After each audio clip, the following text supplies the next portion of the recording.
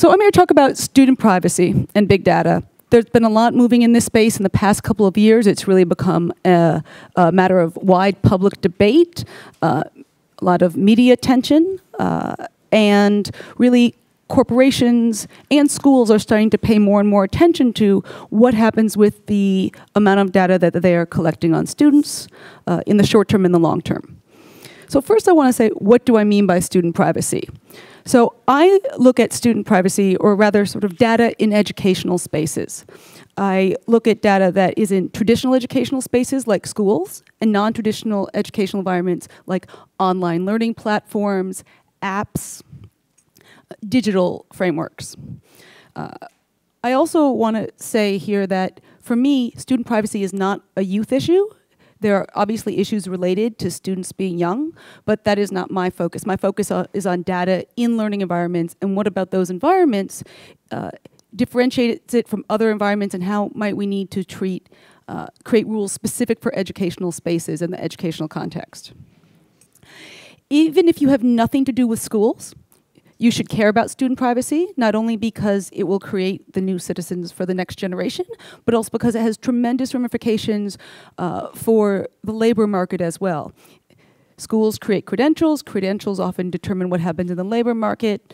So there's a lot of implications of what happens in terms of how data is used to both advance and judge students in educational environments. The cloud and big data have really advanced the conversation, and they're really what has prompted the uptick in interest in student privacy in the past several years. If you think of the paradigmatic flow of information in education, it's based on the idea of a physical classroom. When I say flow, I mean collection, use, retention, basically information practices. We don't think of traditional classrooms as places where there is data, except for perhaps grades. But if you use an analogy to online environments, there is data. There's a data exchange that goes on between students and educators, among themselves, and between both of them and institutions. So in the teaching process, students give off data through what they say, through their tone of voices, what they look like, their posture, their clothing, who they're standing with. Teachers absorb this data and make judgments on how to teach and change their behaviors accordingly. Most of that data is not captured in any quantitative way or captured at all, except beyond an impression by an educator. Maybe they'll mark how many times someone participates in class. That's usually what's called formative assessment. It's diagnostic for the most part. What we tend to think of as data in the educational realm is what is summative data, essentially the end of semester grades. We often see that as things that are we're more comfortable with the idea of those being shared. After all, grades are basically used as signaling and credentials for schools in the future, for employers. What's happened in the digital environment is that the use of digital tools in the classroom or as supplemental to classroom activities has created a bi-directional flow of data. Through this, people who are schools and education providers and the vendors that both use to help provide these services collect the same sort of data you would get on a commercial website. Not only the content of student answers and responses, but clickstream data and metadata. And this is recorded in really significant contrast to the ephemerality of the data within a traditional classroom setting. It means you can have much more granular data. With the cloud, it also creates permeability of networks. Data within this traditional school environment is pretty contained within that immediate environment, or to people who knew the student personally often. Now, it can be shared at a moment's notice and not intentionally. In many cases, as you're aware, it's not easy to determine what kind of information a particular app is using and collecting from you as you're working on it. And finally, you have big data, which enables information to be collected from a variety of what were previously real silos in education. So the student information system that might have administrative data would store information that was separate from perhaps academic information or information about cafeteria records that might include what a student eats. Now, big data permits, you can data mine those, combine them, aggregate them, analyze them any which way you want. You can also pull from new sources, non-traditional educational sources like social media. At schools where there are campuses, you can use geolocation data from RFIDs. You can see what someone ate based on their billing records in the school cafeteria. And all this wealth of information allows a degree of analysis that previously hasn't really been possible in the educational spaces, in contrast to more business spaces, which is why there is really a shock to the system and a real sorting out of norms that's happening in the educational system now. So that has caused a bit of an explosion.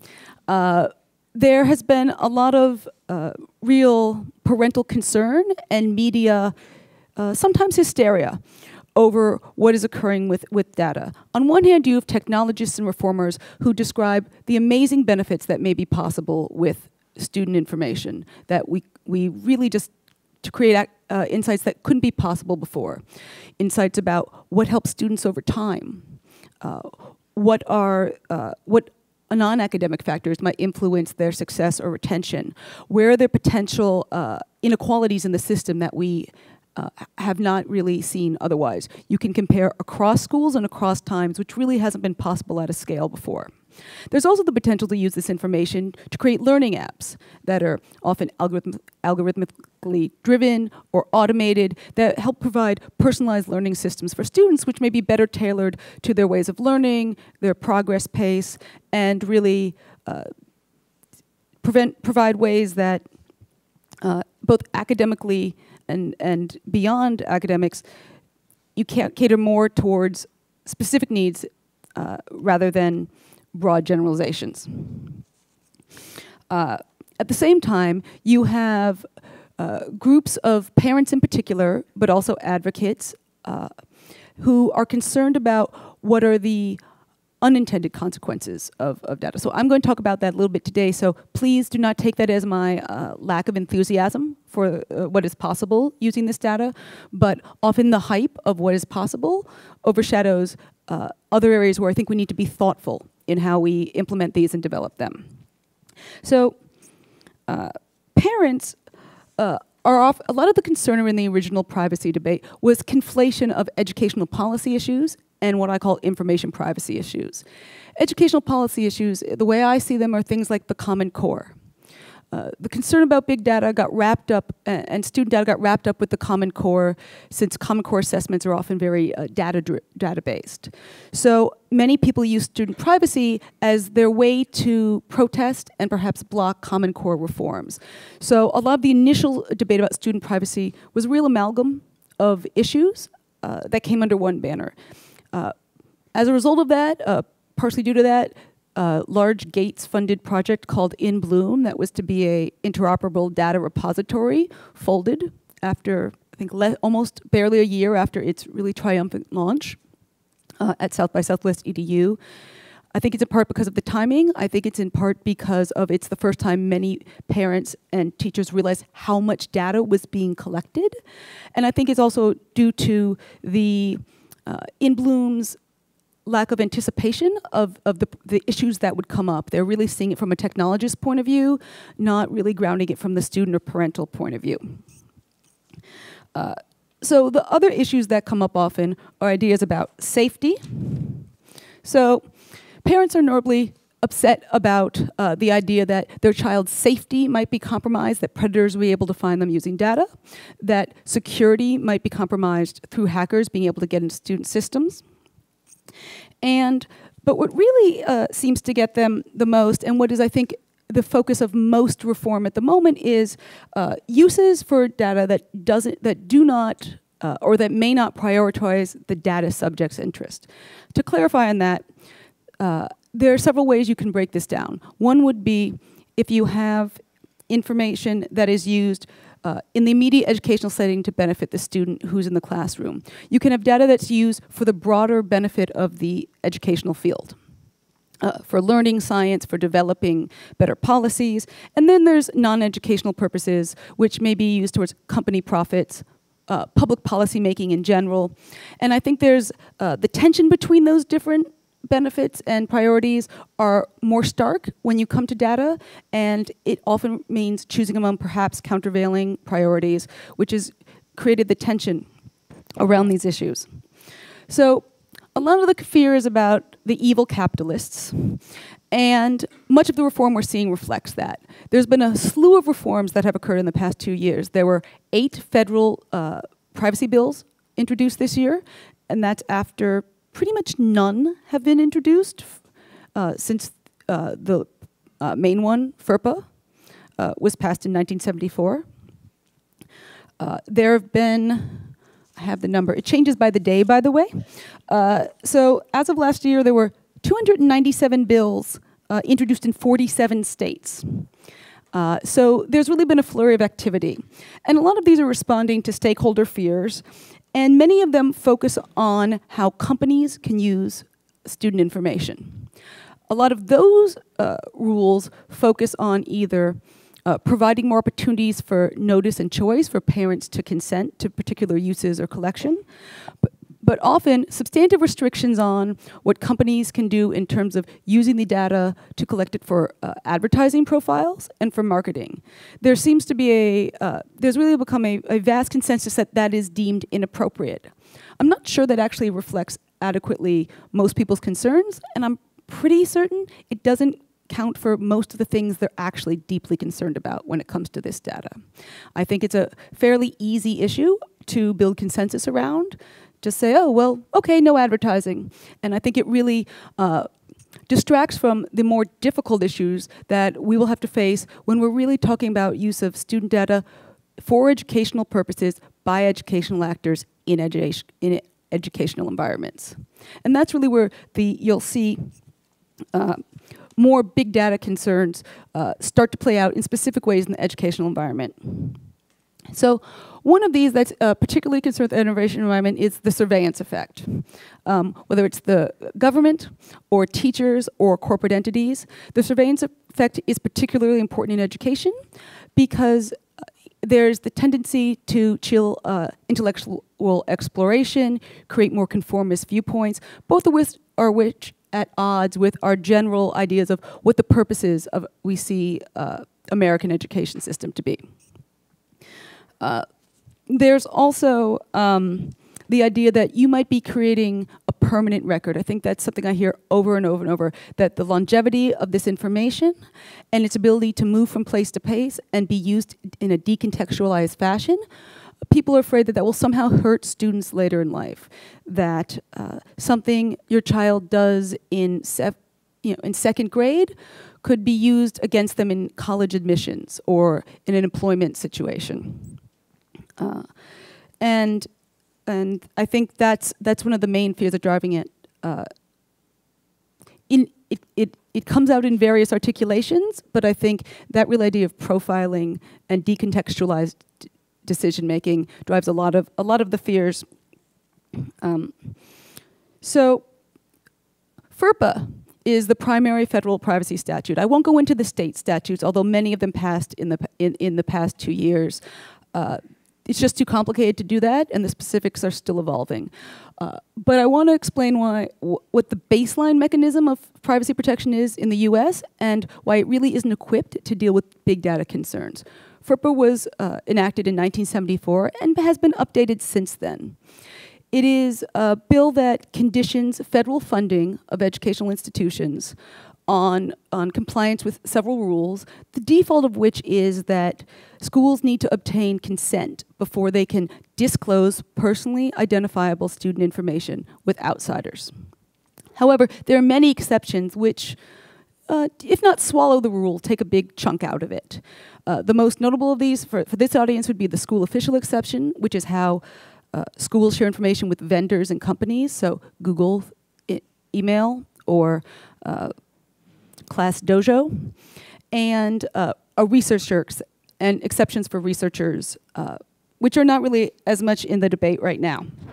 Although, fair warning, if you're a researcher, you should really pay attention to this issue, because I think at least 30 of the current state bills that are pending have provisions that may restrict the use of student data for research.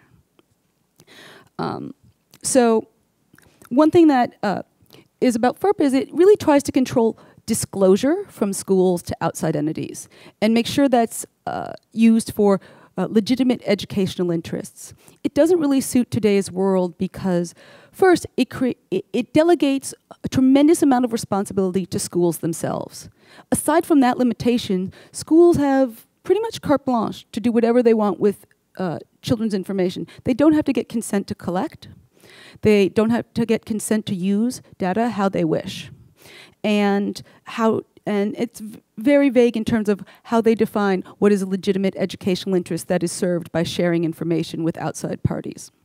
And this leaves parents and older students with a sense of real helplessness about their ability to control or even know what's happening with information schools collect about them. It's also difficult because it's not a situation where opt-out is generally a feasible alternative.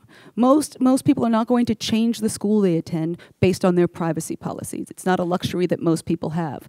And even people I've talked to who have tried to not to use alternative ways to have data or alternative devices or apps because they have particular privacy concerns, almost all of them have caved in because it was just too difficult for their child to have the same learning experience as their peers in that situation.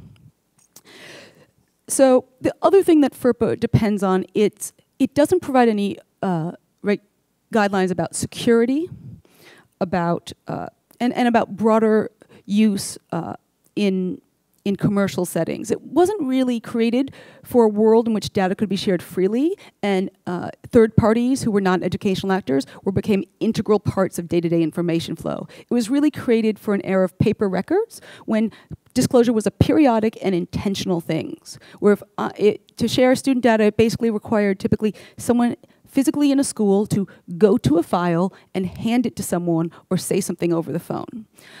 That's a very different world than today, where teachers using classroom apps may be sharing information that they have no idea that they're sharing and have no idea what they're doing with it, what's being done with it after they share it.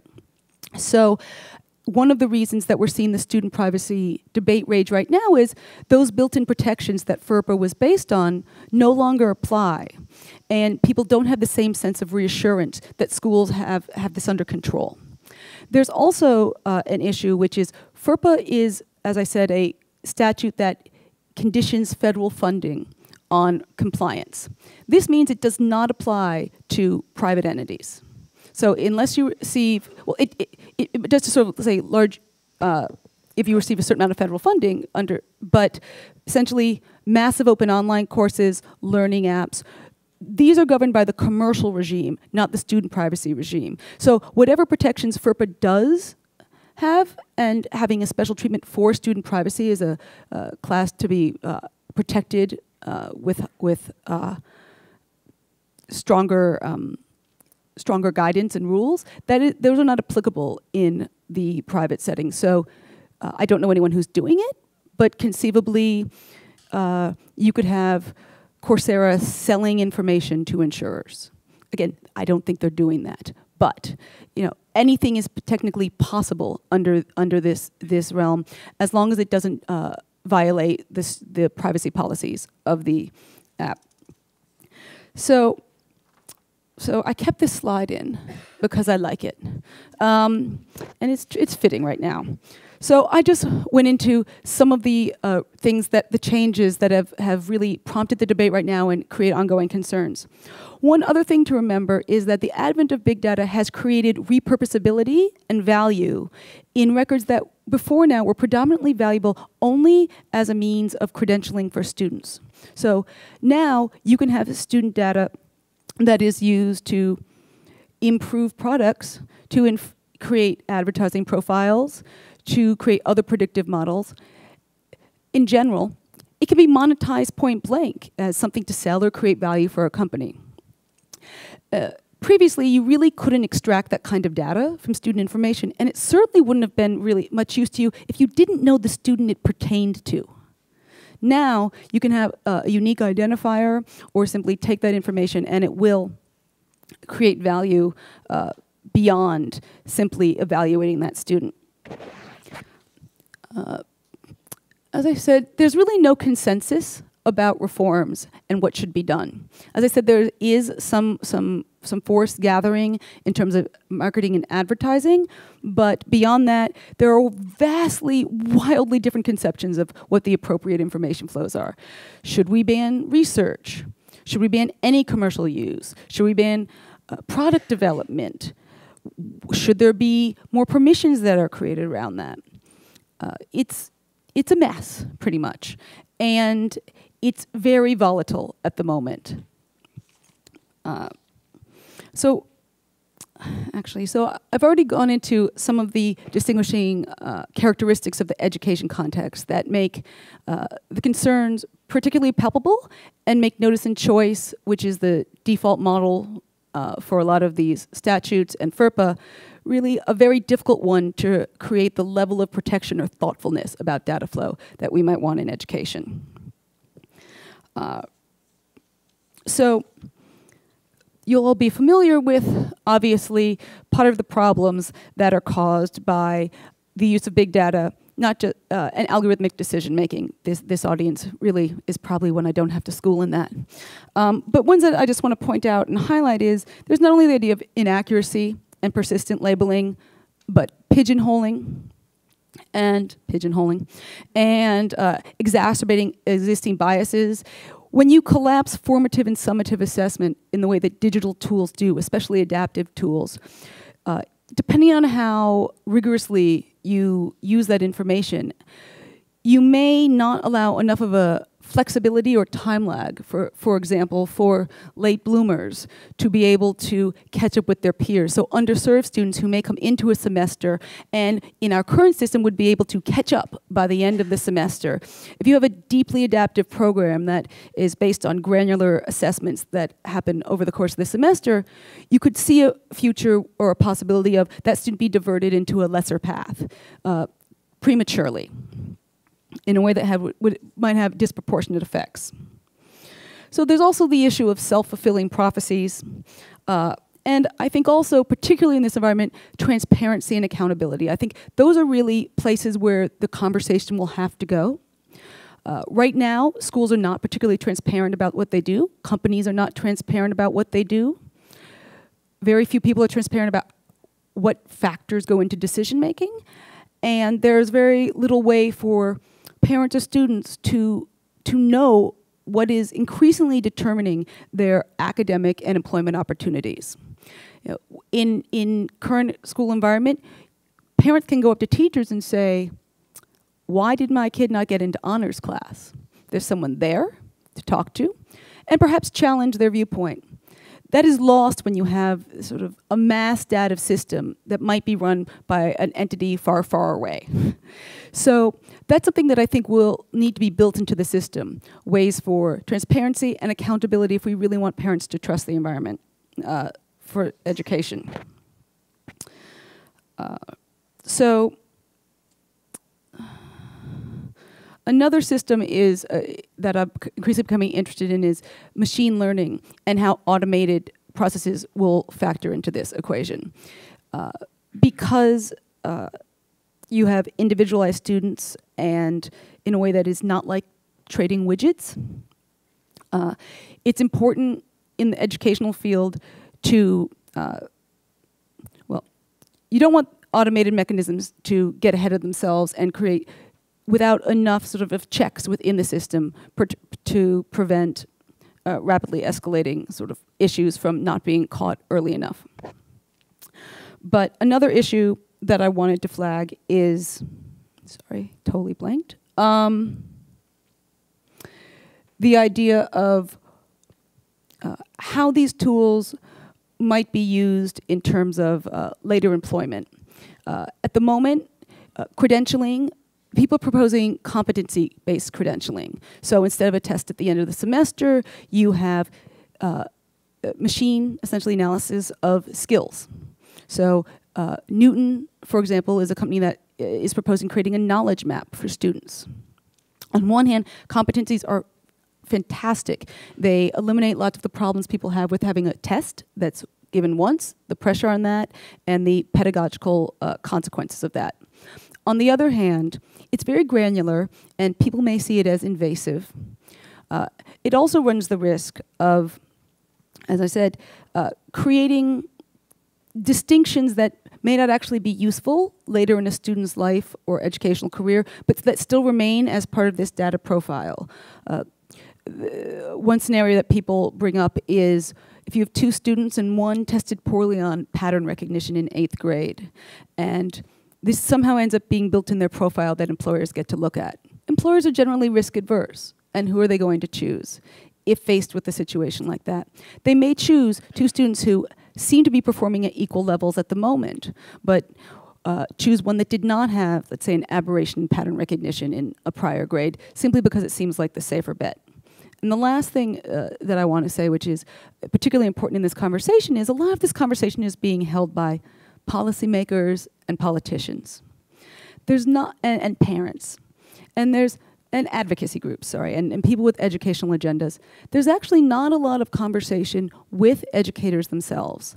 And I think that education is a place where it's particularly important to have educators weigh in on information practices. If you think about education as we currently conceive of it, it is essentially an exchange of information between students and educational resources, whether those be teachers or textbooks or digital books and courses.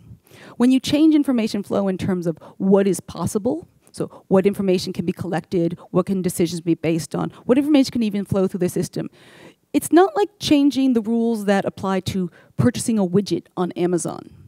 The widget will arrive from Amazon pretty much regardless of what you do in terms of that transaction, and it will still be a functional widget.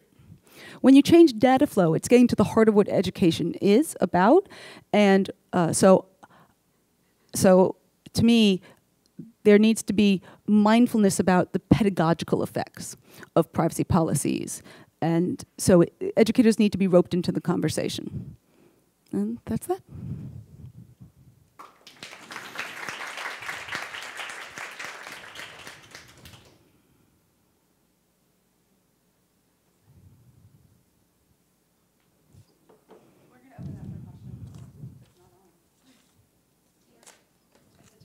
Yes. We're going to open up for questions. Does anybody want to start us out?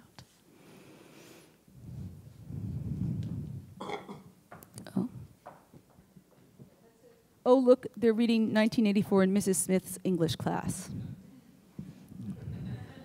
It's funnier when you can read it, really.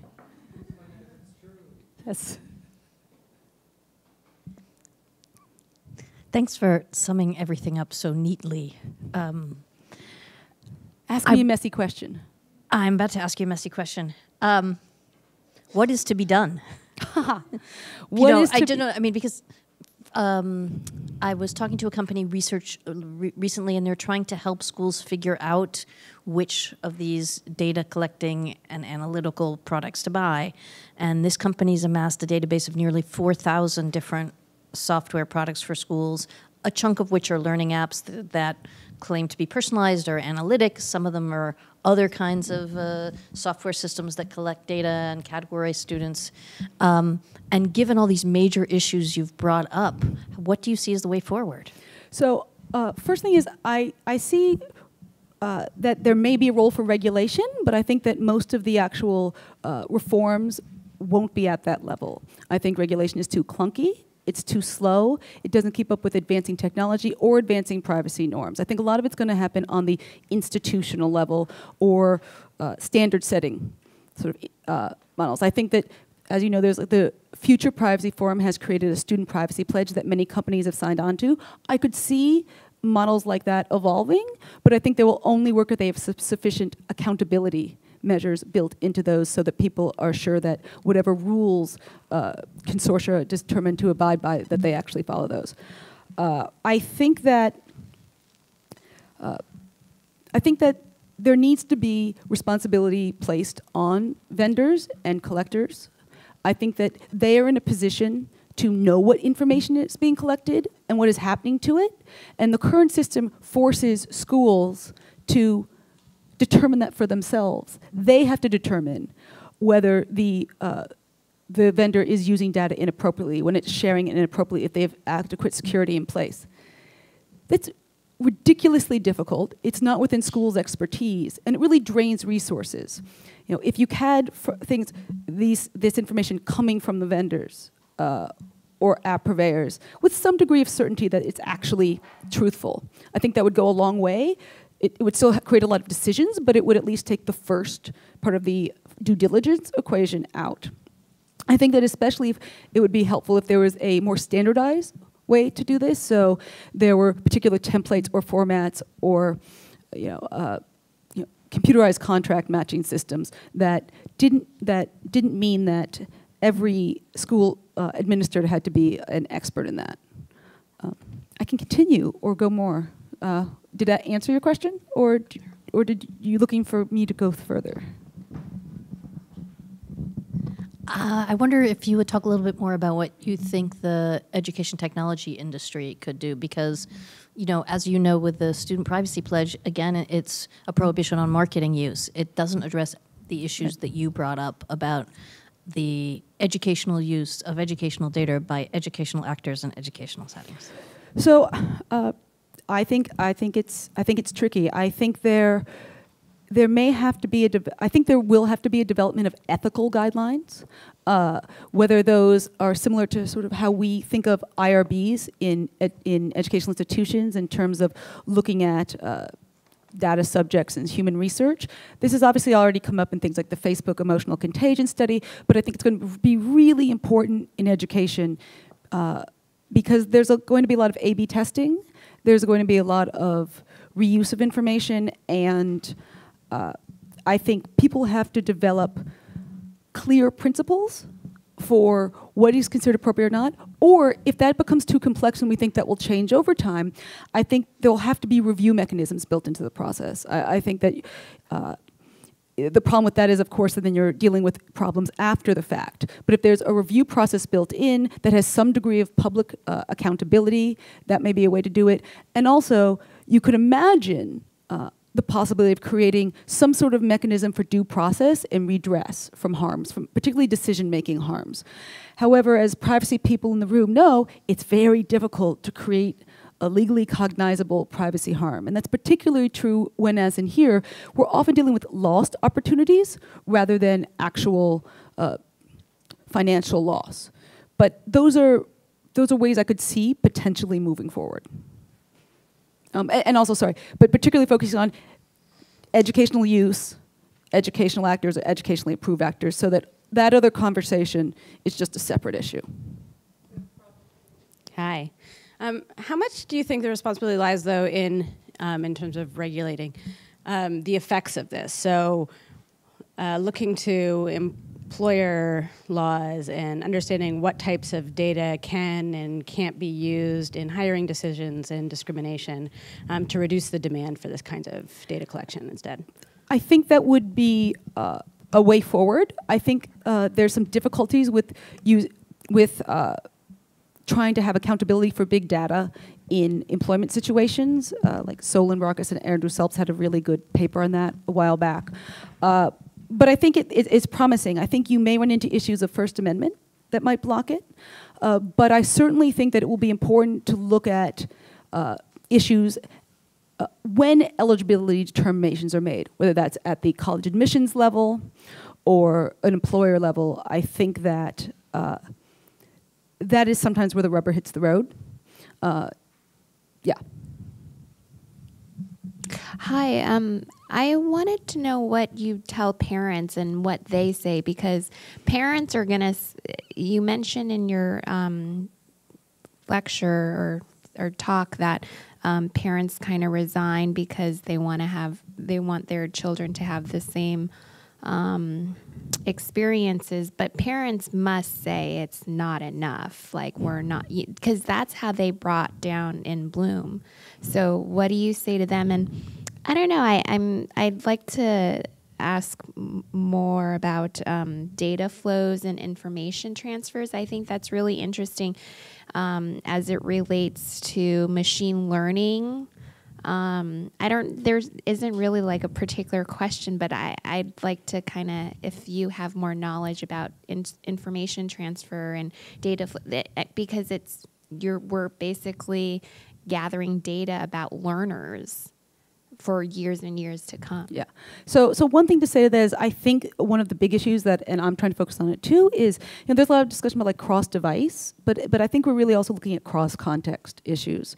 So I think that the sharing of information created in a school setting that has expectations about student privacy protections and what's an appropriate use in that setting being transferred seamlessly to, say, commercial entities or public entities. I think that's where a lot of the tension comes in. So I actually think that's a really great focal point for trying to get a handle on places where there might be protections put into place or oversight.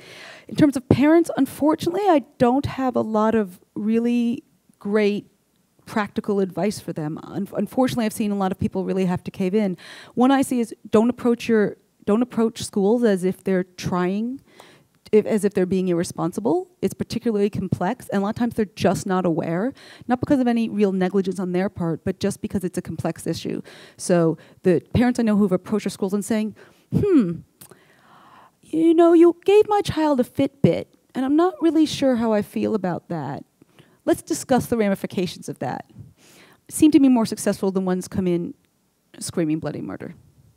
I just want to ask a follow-up question to that. So those types of parents tend to be a little bit more knowledgeable and or privileged than the others. So how does that divide work? I mean, I think that like all of us have a little bit of a baseline knowledge about these things as to why Fitbit might not be necessarily good. Right. So one thing that I've seen, and this is anecdotal, but I will articulate it here, and sociologists will get mad at me. But I've noticed that there is a sense sometimes that the people who are most stridently opposed to data collection tend to be relatively privileged, white, middle upper class parents, and they're worried about, in some ways, what social stigma and whether the child will go to Harvard or lesser university B. What I've seen at sort of for underserved communities is one of two different responses. One is just a general sense of, we're surveyed all the time, what the hell is different about this? Or a deep suspicion of it in terms of that, or just sort of resignation. But on the other hand, I also see several people in underserved communities saying, we don't even have the resources to make these data collection issues an issue for us, because we don't have the technology to make this happen. And the other thing I hear is essentially, we have nothing to lose. This could help students tremendously, keep them in school, keep them on the right track, expose them to opportunities that they wouldn't have considered before, and any tools we can give them to do that, it may be worth taking those risks and seeing how they turn out. In the past, maybe permanent records, which you mentioned, were on paper. They were in the school basement. They would get flooded, eaten by rats. School burns down. They're moldy. No one looks at them. What about this digital data, permanent record in the future? What about this data in 100 years? A company goes bankrupt. Maybe someone else owns it. Maybe digital corruption. Maybe, I don't know. Have you thought about this? Yes. So the bankruptcy case is actually very interesting because Connect EDU, an ed tech company, went bankrupt in the past year, and their student data was going to be sold off just as part of the corporate assets.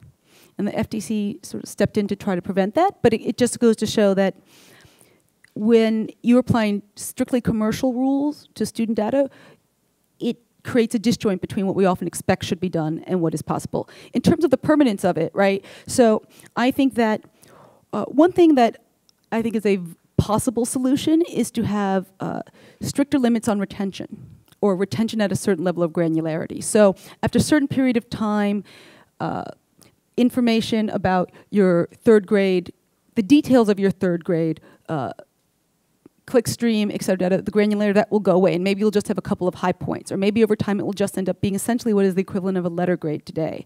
I think, of course, some of that information will be built into profiles and tools, but I think that having, there's only so much of that information that is going to be useful later on for particular students. It may be useful in a research setting, in which case there are other structures in place that usually create some ethical bounds, but I think that creating limitations on how long information at a particular level of detail can be held at various points along the system, or gaps in the sense that certain information we're not going to transfer from your elementary school to the next level. And maybe it will still be there for being available for other particular services, but we're only going to pass certain information on. We have one quick follow-up question to that. I think that's a really interesting proposal. However, if you look at the reality of the industry where most products are free, and for a lot of ed tech startups, their primary asset is student data and hanging on to it infinitely, how would you explain that to them? You want me to solve the whole free data system? Okay, give me a second. Well, I actually think that part of it is taking a longer term view. I mean, it's very easy for me to say, and we still haven't solved this in the broader community, especially when we have publicly traded companies that have fiduciary duties to their shareholders to maximize profits. But one thing I think is important, and it's particularly pertinent in education, is you can sort of strip mine data and leave it for bare, but you're sort of burning bridges and scorching the earth, to mix many metaphors, as you go. If I think that one way to encourage better behavior is to convince companies that it is in their best interest to ensure that they have the trust of institutions, students, and parents. And I think one way to do that is to promote not just like technical privacy policies, but policies that actually address these real concerns. I don't know how they'll go over, and I think some companies will be able to afford to do it more than others. But I think that would be the way to go.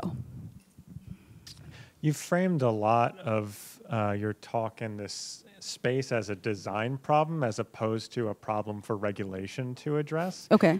In particular, your last point about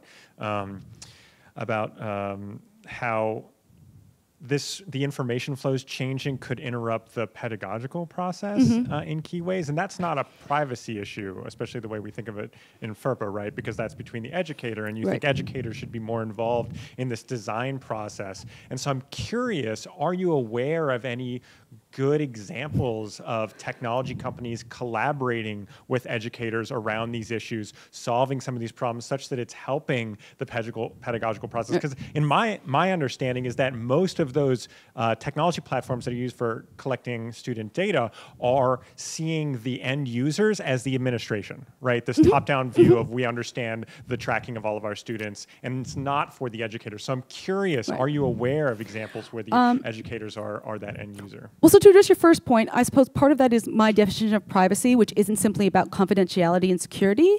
I have a broader definition of policy that sort of more broadly encompasses the idea of how information flow affects contexts. So that is part of why I'm talking about it in that framing. But I am not actually aware. So yes, you're correct. A lot of the issue is that edtech companies are geared themselves towards the administrators. And that's part of why In Bloom ended up crashing. It's they didn't really consider the individuals and the educators. I do know of advocacy groups that are trying to create training for teachers but that's more about literacy and essential good practices than actually pedagogical influences. There are some, no, not a lot. I mean, yeah.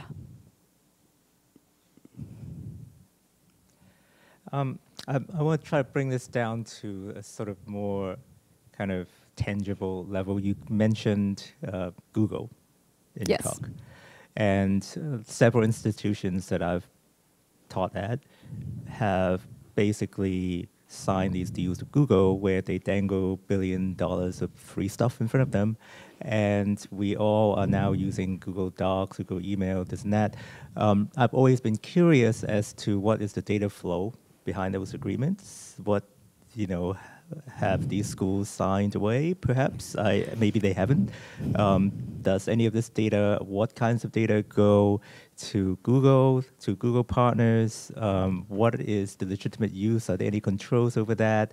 Do you have any insight into that particular relationship? So it's a very good question, because recently the Electronic Frontier Foundation filed a complaint against Google Apps for Education, saying that they were violating the terms of the Student Privacy Pledge that I mentioned earlier.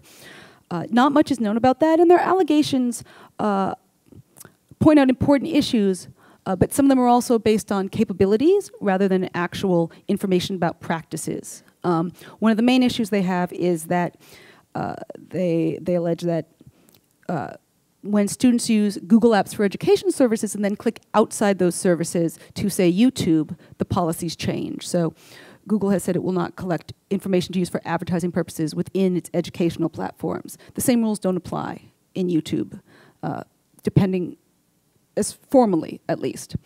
And Al Franken just wrote a letter to Google saying, we would like lots of information about what you do with students' information. But nobody knows, really. So unfortunately, I don't have a lot of insight into that. For most companies, they're very opaque. I think for public relations reasons and trade secret reasons. I think they just, unfortunately.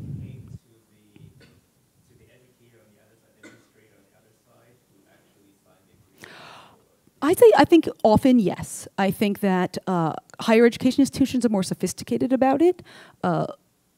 They may have some limitations built into contracts, but about what further use can be made. But I think for the most part, it's a limited,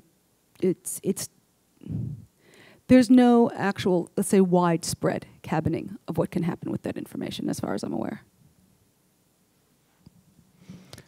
So there's an alternate view that privacy is a bad idea, and the apparent problems that arise as a result of increased openness and memory of systems are the indication of other problems, perhaps with society, that are separate from a privacy discussion.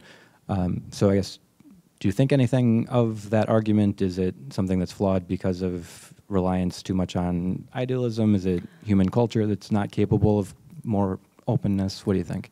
I guess my question is, what do you mean by privacy being open? Just that could mean many things to my brain. I was using openness to mean the opposite of privacy. So for the example of a second grader who got a bad score on something, years later, if someone looks at it and makes a business or hiring decision as a result of that, you could argue that that's because the person doing that is a silly jerk, and not that it's a problem to have that information be available. So I guess then I would distinguish between privacy, which I consider in some ways more, at least I'm talking about today, is much more of a bit of an individual thing about what happens to data in that flow. And transparency, I think, is more systemic, right? That's a more systemic idea of having public idea, or at least sort of regulators having awareness of what is happening in the system. So I guess you can have an awareness of what is happening in the system without necessarily revealing what everyone's specific paths are. If that distinction helps out. I do think, though, that in many ways, when we get to big data, the complexity of the decision making and the factors that end up coming into that make transparency very difficult. It would be very difficult to determine that employment decision was made based on that one factor. You know, it would be many other things, and that's both good and bad. So I think transparency can help. I think, you know, the sunlight is a good disinfectant, but I think that we also have to account for the data-driven economy and counter to that. I don't think it can do it of itself, because you're basically saying transparency and then accountability for it. Those are two separate mechanisms, right? So if you just have the information about the employer making that decision, maybe nothing will be done about it. So you're really implying that either through social censure or some additional sort of mechanism that the company would be called into account.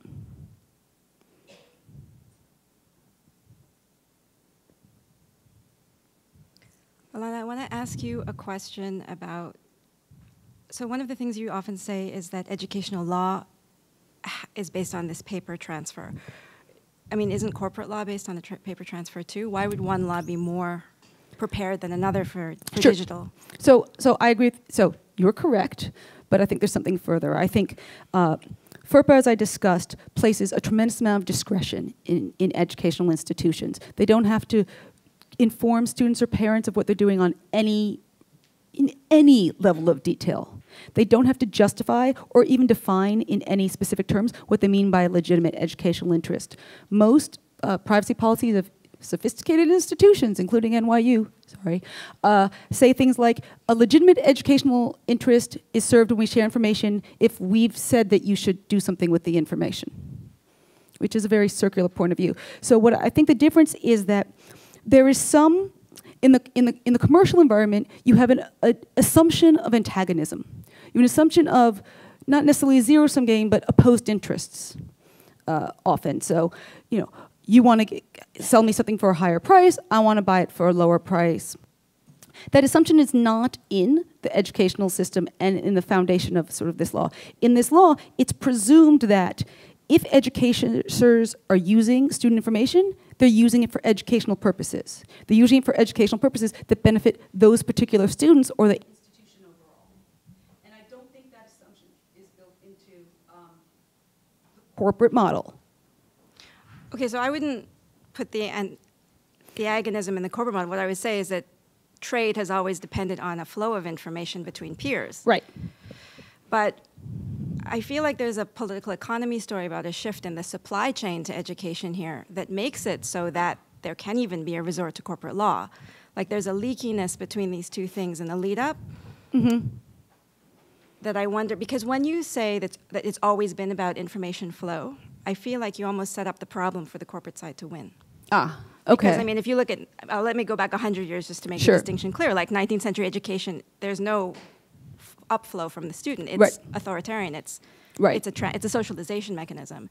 So part of the transformation you're talking about is a transformation in the concepts of education itself, which when it comes to data, you do ask questions about what this means. What does it mean to measure a capacity or competence, these words, as opposed to measuring the transfer of a socialization, Right. which if it's not complete, there's a punishment. Well, so this may not directly address, but maybe it will get along the lines of thinking is, one thing I'm looking at is how people's view of the normative propriety of various information practices with student data often stems from their idea about the purpose of education and their paradigm for education, where they think education is about creating economic prosperity and socioeconomic advancement, whether it's about creating democratic citizens and a meritocratic system, if it's about self-exploration. And I think that often whichever way you think of it leads to you feeling that certain things are appropriate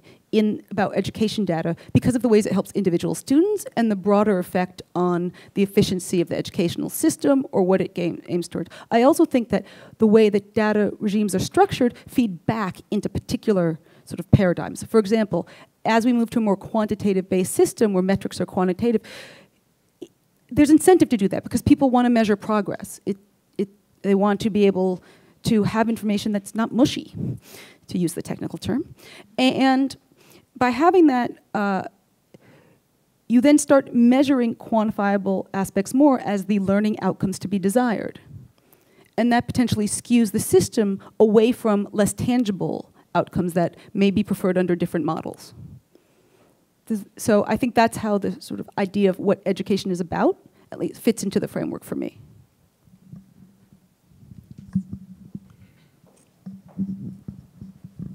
Hi. One question is, what about the sealing of records? Just as a solution to part of what you're saying, I mean, it strikes me that there's a similar issue with the permanence of records in the criminal justice system for juvenile records as there is in the type of records that you're talking about and similar solutions. Then for the kind of disclosure that you're talking about and sort of the exchange that happens when you're making a contract, when you've got a vendor saying, here's this product, would you like to buy it? And then, what should be disclosed at that point? Part of my question is, do you have a good example of what the disclosure should be in any realm, in any digital realm. I would love to know what a good example of disclosure of what the product is doing and what the data streams is. And second, I just want to make the point that in that context, first of all, the customer there is going to be probably a school district or someone from the administrator realm.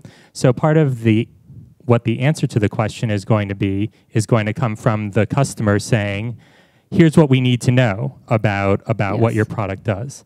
And so what they need to know is different from what the educators need to know. And so when so it's more of a problem of lack of educator agency in that transaction in general. And in fact, if it's geared too much toward what the educators care about, the administrators may not even buy the product. So you may actually ruin the deal. So I just wanted to make that point kind of as a B-side to that. Yeah. No, I think you're right. I think that this system isn't built to accommodate the differences between district authority and educator authority. There's a lot of times that teachers adopt apps for classroom use that they don't have to run by districts because they're free, and it's very difficult for districts to track that. And some districts have explicit policies about whether those teachers can act essentially as agents that bind them into agreements, but it's very haphazard, and people are just starting to be able to grapple with that issue now. The other thing you said is in terms of whether there's a good model. I haven't seen any specifically used for that, but the information profiles that are used as part of some of these seals of approval in consortia, like co-regulatory regimes. I hate to mention COPPA, but like COPPA is a co-regulatory regime where there's essentially different systems where the FTC approves that if you are part of this system, you have the stamp of approval and a presumption essentially that you're doing things correctly. Some advocacy groups have developed similar ones for student privacy. Those are the places, people who conduct those evaluations that then lead to these seals being granted or not, those are the most comprehensive analysis I've seen, but those are costly and time intensive. That's why I think sometimes having it come from the ed tech vendor themselves makes more sense instead of having sort of every school district do the same due diligence. And so I didn't know, what did you mean by the sealing? Sorry. The sealing of student records similar to criminal records? Oh, right. So, I mean, I think it's sort of the same impulse, right, that we think youth should be protected from their mistakes. I think that's something at least where retention comes into play also. So I think sealing is possible, like sealing records is possible. I think it possibly is a good solution because it actually retains them for other uses. I think also, though, that the appetite for information, there will be a tension there that we'll have to resolve because I think that there's a lot of pressure and enthusiasm over trying to maximize the utility of those records. Erhard and Martha have kind of stolen my question, but at the very beginning, you talked about assessment, credentialing, and implications for the labor market. Mm-hmm. So kind of part A of my question is, does that mean that your concern places you inside the view that education is for employment and limit your ability to see those other perspectives? Ooh. And my second kind of question is, can we fold the labor market implications back on the teaching profession and ask, this is sort of the part that Erhard preempted me on, but ask what the practice of educating looks like as these tools come in and what the ethic of education should be in that moment? I think you get to the very hard questions. First of all, while I incorporate the idea of the labor market into what I'm looking at, I do try to look at it from a variety of paradigms. I mention it partly because it's the most concrete. It's easier for me to explain to people the consequences. I also think that one of the primary goals in our society is the use of education as a credentialing mechanism and for employment opportunities. And that's a lot of the articulation of what the purpose is sort of in political rhetoric right now. It's seen predominantly as a way for people to get opportunities in the labor market and a better fit between labor supply and demand. So yes, I think of that. I also think about the other things because I think it's important to have all of them. Otherwise, the conversation becomes far too lopsided. Then in terms of moving it back onto educators, I mean, in the end, I think that's where the real heart of it's going to lie, right? In the sense that what educational institutions decide to do with data, that's going to be, I mean, forgetting the rules and the regulations, whatever, like just the institutional decisions and philosophies and policies around data use. That's going to be what drives what happens with the data and what's possible as a result. I'm not sure that answered your question. Yeah, I guess the conviction from which the question comes is that it is administration and bureaucracy that interfaces with data practices, and it is education and learning, which has a different ethic.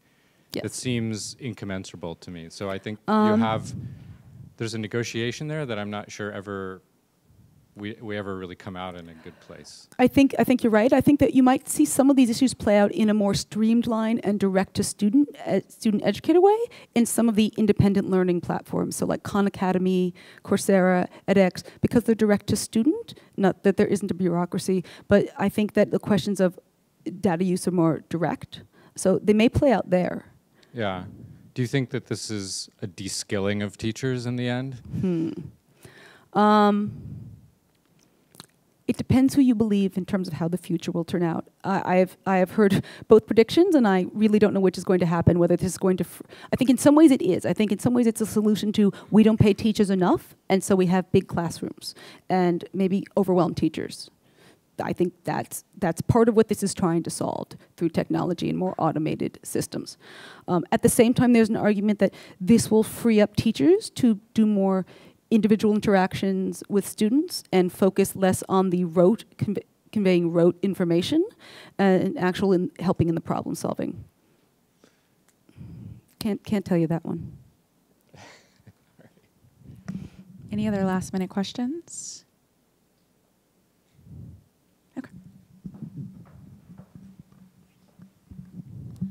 You've talked a lot about a lot of the privacy issues coming to light within the transfer of context from educational institutions to commercial or other entities. But what about within the sort of closed system of the educational institution?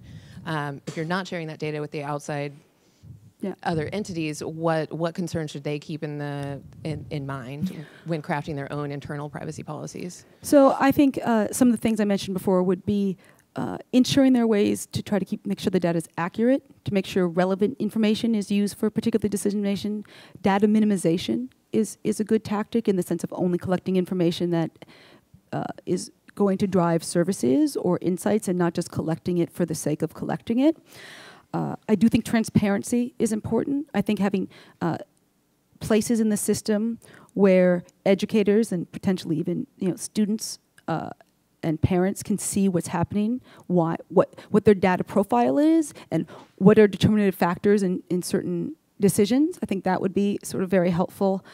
I think that a lot of it is to consider how much benefit the actual student is getting from the data, like the student whose information is being collected, because I think it's very easy to collect information that benefits the institution long-term or the system.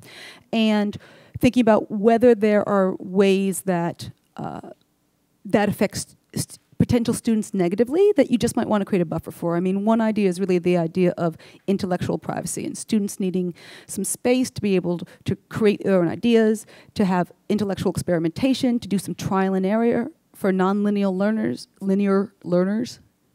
Basically, a lot of that maybe students may be more hesitant to do that if they know that everything is being tracked. There's actually been studies showing that surveillance not only has a chilling effect on communication and creativity, but also a conforming effect. So that students who knew they were under surveillance, who articulated points of view, articulated viewpoints that were more aligned with what they thought the mainstream thought than actual their own point of view. And I think in education that's a particularly important issue because you want to have students exploring different ideas and playing devil's advocate. So I think that part of it is paying attention to what is necessary and what's not, and creating as many safeguards and transparency as possible to make it feel like a safe system. Also, beware of scientism in the sense that I think that there's a tendency, because these are objective, for them to overrule teachers' intuitions and things like that. And I think in some cases, you can correct for bias using that. But in other cases, we have not developed a machinery that is as complex as the human mind and its ability to interact on an individual-to-individual basis. So I think that, not shoving teachers' insights by the wayside. Not that you were doing that. I wasn't suggesting that. Thank you.